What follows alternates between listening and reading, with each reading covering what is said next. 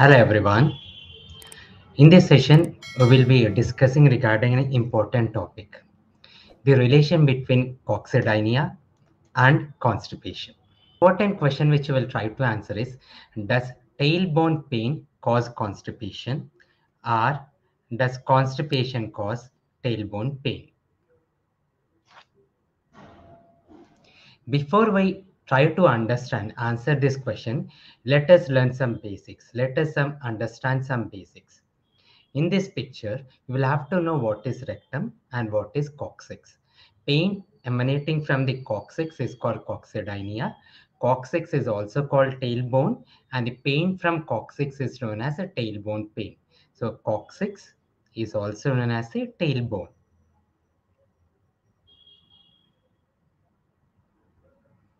So pain arising from coccyx is known as a tailbone pain.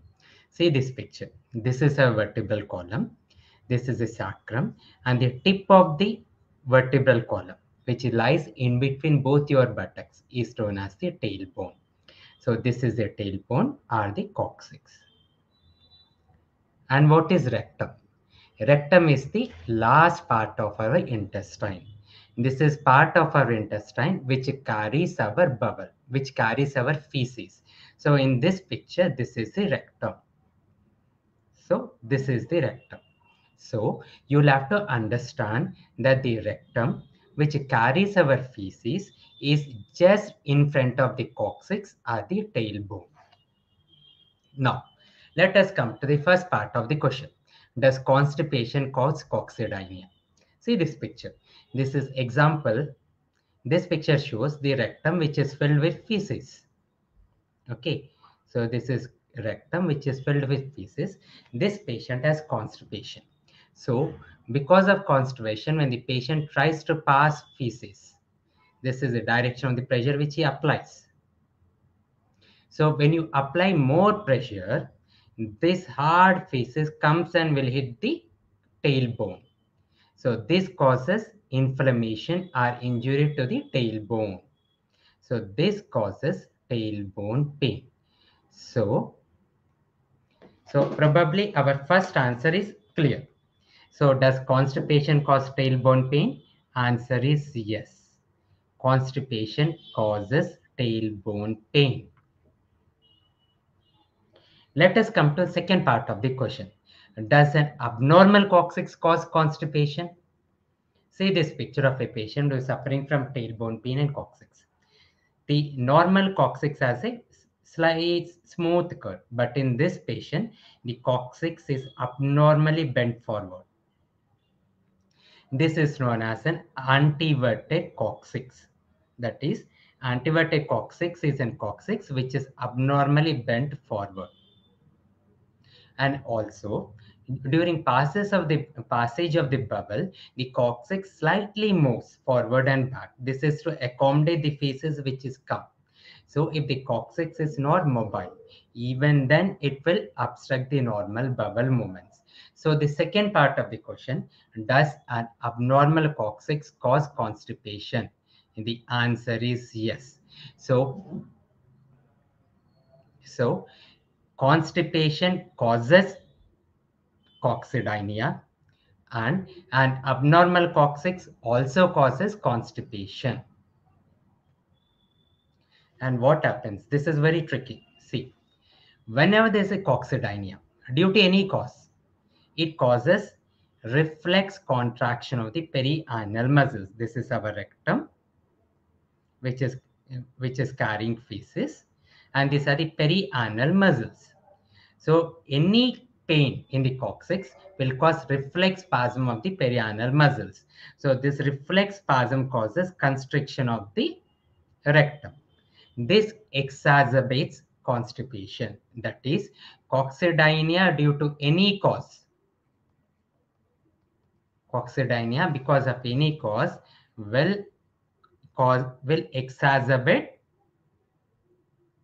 constipation, and this constipation will exacerbate coccydynia. So this creates a vicious circle, that is, coccydynia increasing constipation, constipation increasing coccydynia.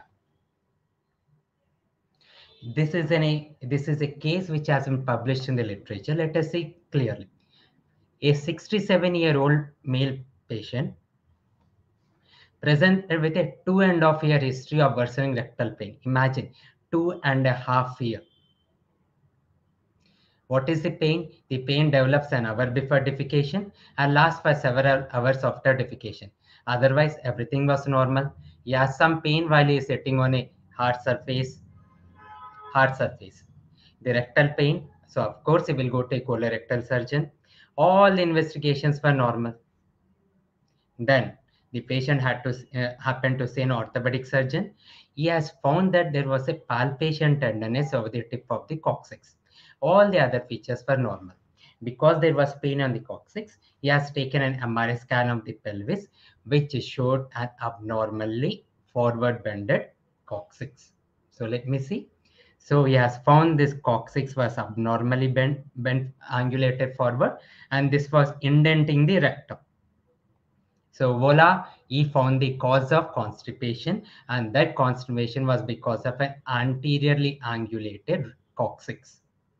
So he underwent a standard coccygyectomy, which is a surgical treatment for coccydynia, in which we remove the abnormal coccyx and the patient was cured.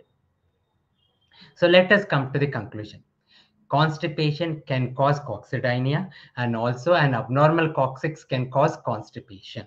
So constipation can be a cause of coccydynia, and it can also be a result of coccydynia. But in either case, coccydynia leads to reflex spasm of the perianal muscles, exacerbating constipation. And this starts a vicious circle. So how do you treat? Should I treat constipation first or should I treat coccydynia? Where constipation is the cause or result, it needs to be treated. Either cause, you need to treat the patient. If constipation is the cause, you just give simple laxatives, high fiber diet, and encourage the patient to have an active daily life. It should relieve both the constipation and the tailbone pain. But if abnormal coccyx is the cause, we'll have to treat simultaneously the abnormal coccyx, which may be either manipulation or surgery, and also treat the constipation with laxatives to break the vicious circle. So, hope I made it clear. Is constipation the cause of coccydynia or coccydynia the cause of constipation? If you have any further doubts, you can leave a message in the comment section or you can take an appointment over the number which is scrolling down. And I'm Dr. Kalyan. I'm a neurosurgeon and spine surgeon working in Aware Global Gynecology Hospital, Hyderabad. If any of your relatives or friends or colleagues are suffering from tailbone pain, do share this video with them. It may be useful to them. Do subscribe to my channel. Thank you.